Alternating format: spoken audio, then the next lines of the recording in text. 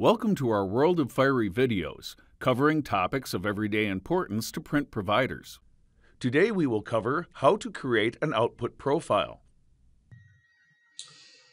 The first thing I want to talk to you about is that we're going to make a profile that does a couple things. Defines the gamut of the print system. As we know, we need to know the gamut to do our color management.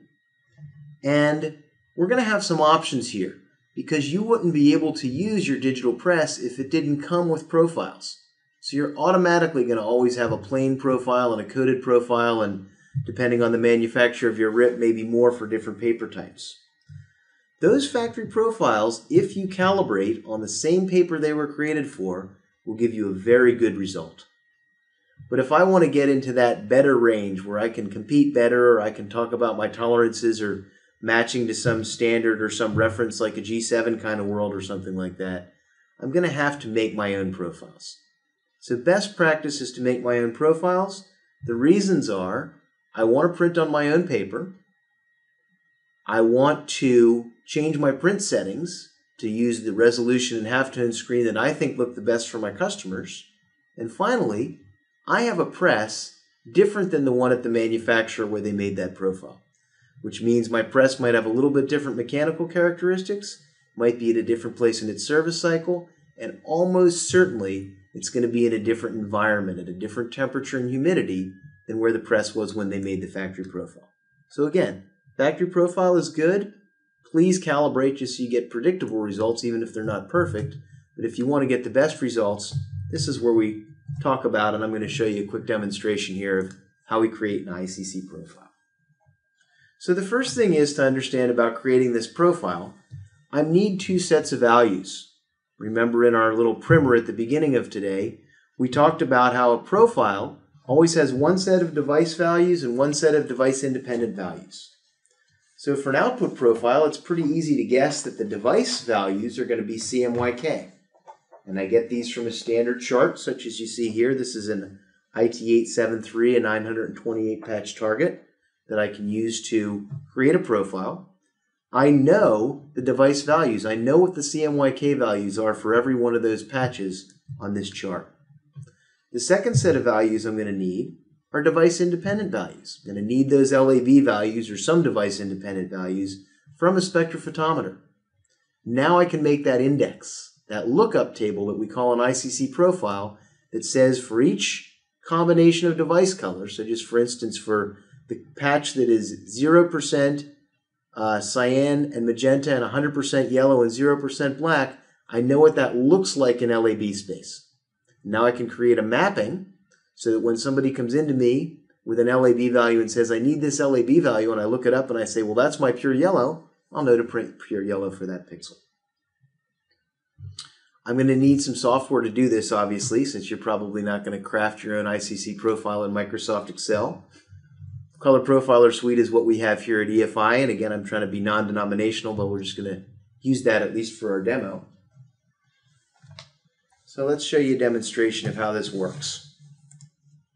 It's really not as hard as it seems. There's some tricky parts as far as how to print the patches and how to set up your black generation, unless you have an old scanner operator hanging around your shop still. Other than that, it's really about how to measure the patches and load the profile.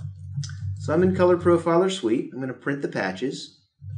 Color Profiler Suite does connect directly to the digital front end, to the RIP, so it sends the patches for me with the right calibration in place and so on, and the right settings as far as the way I need to print the patches to make a profile. I'm reminded right there about calibration. And I tell the system how many patches I want to print and what device I want to use to measure them. So we're using that same patch target I showed you earlier, but formatted for this X-Rite device. And because I'm connected directly to the print system, I'm showing my job properties here so I can pick my tray and my resolution and halftone screen and all that I've done my calibration for. And then we're going to measure this on this I/O table. So I put the patch page in. I need to show the system the corners of the patch page to set it up. And then basically it's kind of like watching a machine in Detroit making a car, only not nearly as fast.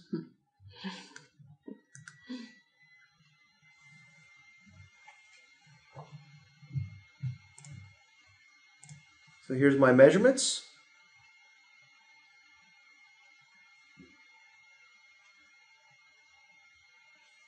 I'm going to save these. The Color Profiler Suite's going to give me a little information about what I measure.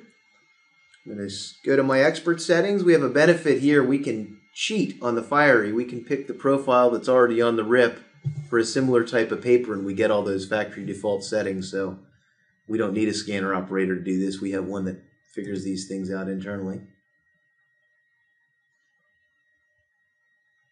And finally, I need to load that thing, and remember, we're already hooked to the RIP, so it's just going to go right on the RIP. The last step, I'm going to play a little Julia Child here on you and not make you watch the entire process of generating a profile, which does take several minutes to make all these tables that are in the profile. Finally, when I'm done, I'm going to go back to my color settings, and I'm going to pick that profile. And that's what you see right here. I've created a new output profile, and I'm going to pick it. It's linked to the calibration set that I made for that paper, and now I'm ready to get really, really consistent and high quality color.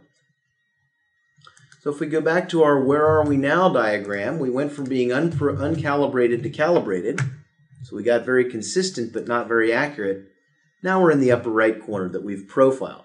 Not only are we consistent, but we're consistently hitting a standard. And again, your standard is probably something like SWAP or Grackle or maybe FOGRA, depending on where you're listening from today.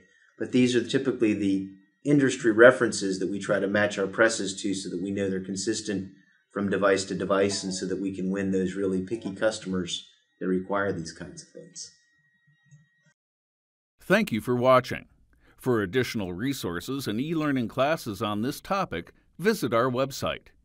To see all recorded sessions and register for upcoming World of Fiery webinars, please visit EFI.com/WOF webinars.